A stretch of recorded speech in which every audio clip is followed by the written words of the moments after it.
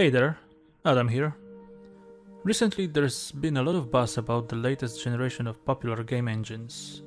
It's enough to say the news about the new projects powered by the widely popular Unreal Engine 5 seems to dominate the industry media. I myself got caught up in the UE5 hype train and did a little checking at home to see what the premiere version of the engine has to offer. You've seen the results of that in some of my previous videos about how The Witcher 4 might look.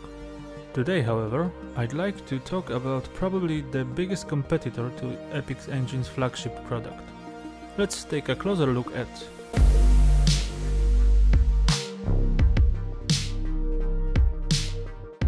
It's no exaggeration to say that modern gamers, fed with ever-increasing numbers of teraflops of power of their favorite hardware, expect incredibly beautiful productions from game developers. In order to meet these high expectations, the Unreal Engine 5, so far probably the most effective contender to the title of the king of next-gen graphics, makes its appearance in more and more news about upcoming games. Sure, CryEngine once showed that it can melt the processors in the GPUs. Frostbite also shown as an example many times, not to mention the Red Engine and its benchmark in form of The Witcher 3. On the battlefield, however, Unity Engine has also established its strong position, which, in contrast to the powerful tool from Epic Games at the time of its debut, targeted a slightly different segment of developers. Now, I'd like us to go through the history of its creation, its subsequent iterations, and eventually get to the present moment so that we can understand how this turned it into this. So, let's get back to bygone era where smartphone didn't exist yet and the internet wasn't that much popular.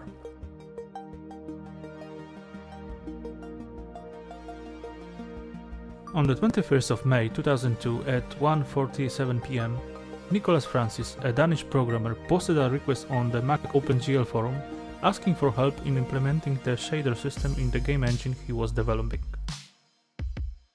After a few hours, Joachim Ante, a programmer living in Germany at the time, also developing his own engine, answered the request. The gentleman liked the acquaintance so much that they decided to join forces and jointly develop a product, which will soon become the first version of the Unity engine.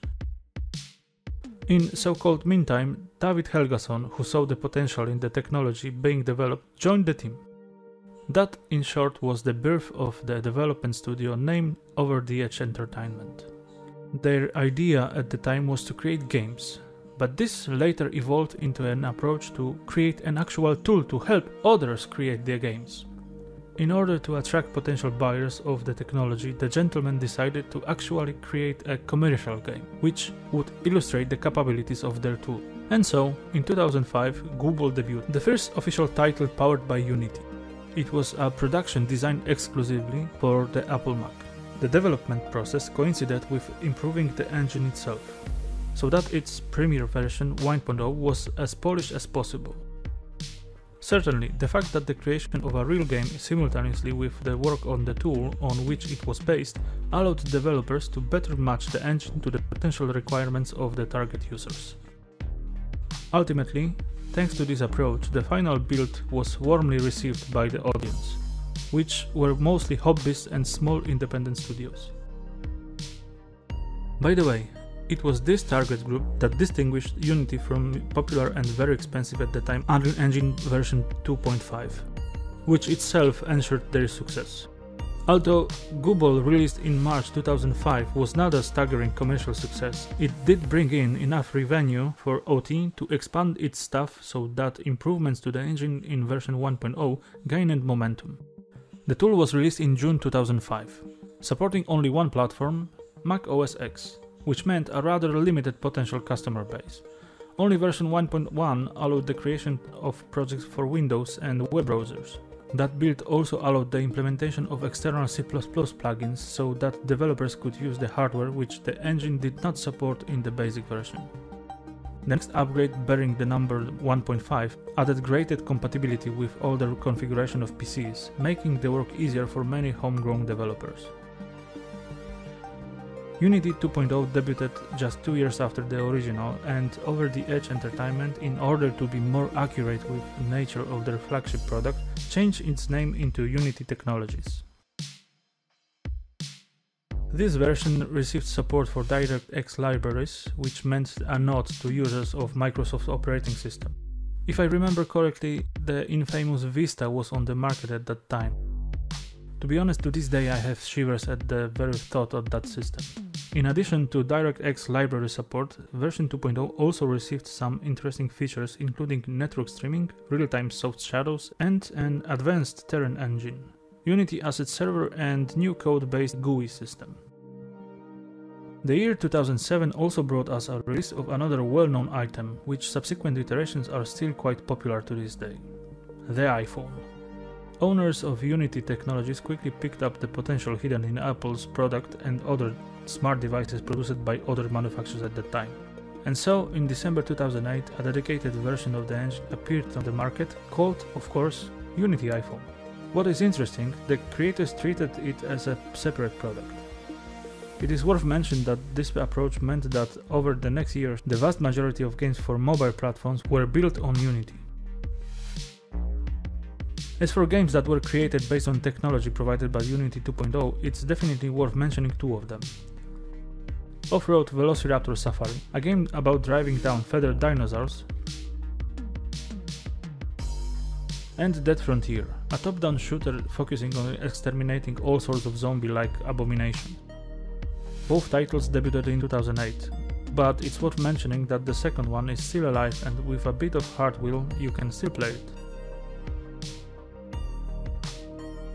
September 2010 saw the release of Unity 3.0, which brought with it a lot of modern solutions affecting the quality of generated graphics, so let me just name a few.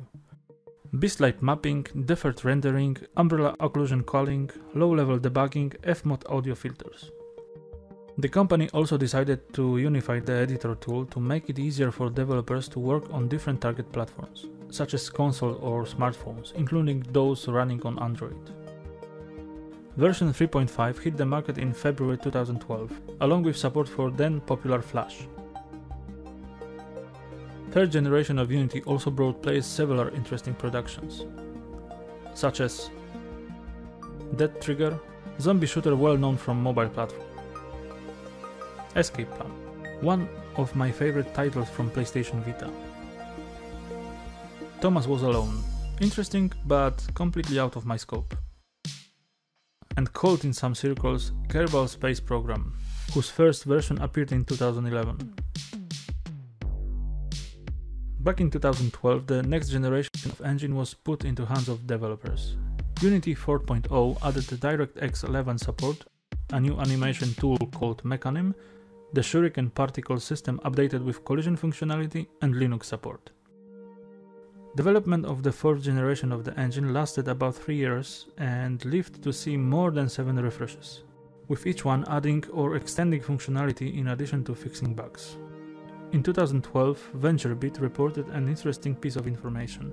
According to the article published there, at the time more than 1,300,000 developers were using Unity engine to develop their projects on supported platforms. The desire of engine's creators to make it universal meant that very quickly their tool became a basic for projects not related to gaming. Unity was used for all kinds of presentations, virtual tools, simulations, training systems, experiments, and even fitness applications. In a word, Unity has become a multitasking tool. Before we go further, let's list some examples of games based on the fourth generation of engine that have been released. Dead Trigger 2, a continuation of the successful FPS about shooting to undead. Max, The Curse of Brotherhood, really enjoyable platformer released on home consoles. Unearth, Trail of Ibn Battuta, a game which became famous as Uncharted ripoff. Oddworld New and Tasty. It's a kind of a remake of a cult PS1 classic. Wasteland 2, a continuation of 1998 classic produced by In Exile Entertainment.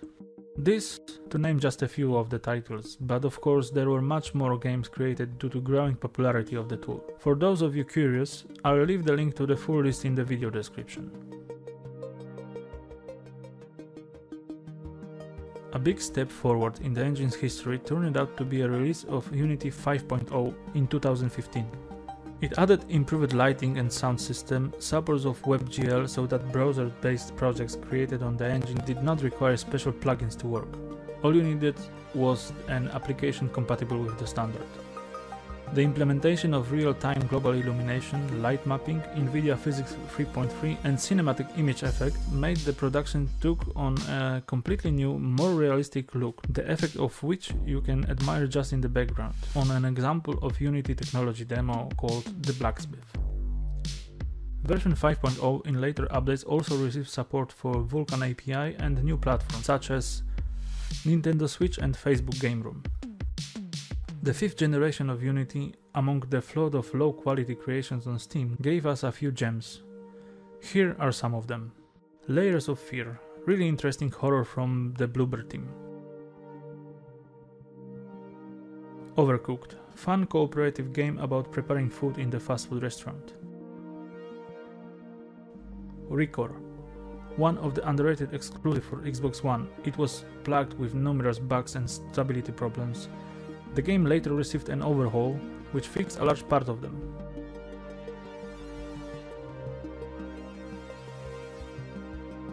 Pokemon Go, a game that does not need to be widely explained, a kind of phenomenon that made even older people set out in the field in pursuit of virtual creatures.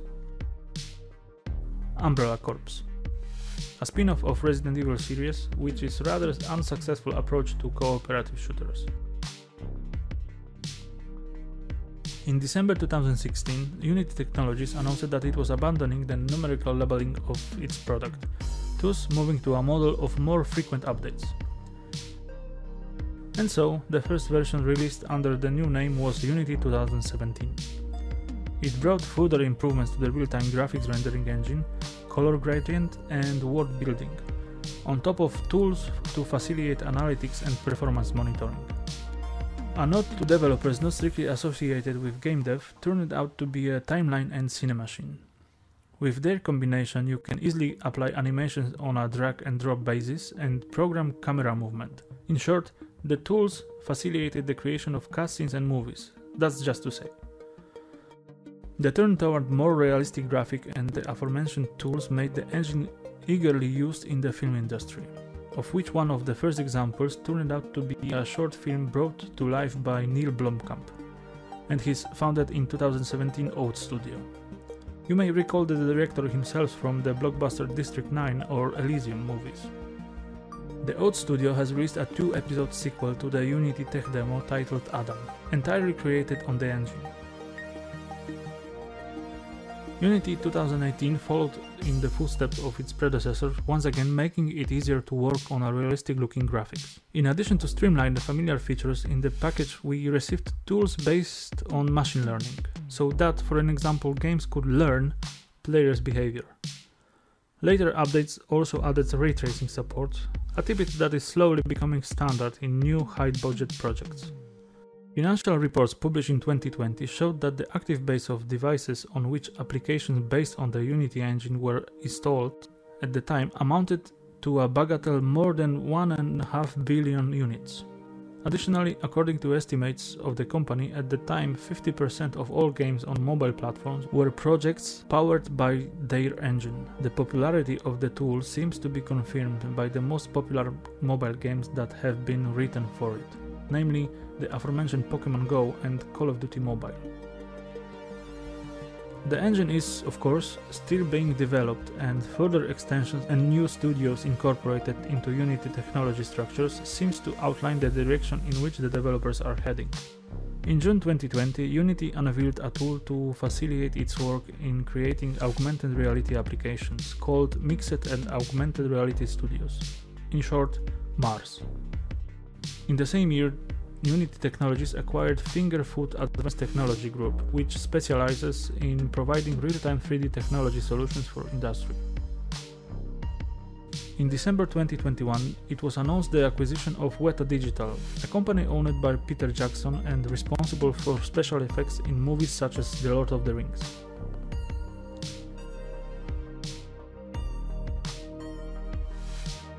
And at the beginning of 2022, the Ziva Dynamics, team responsible for creating extremely realistic looking and behaving virtual characters, joined the Unity Technologies family.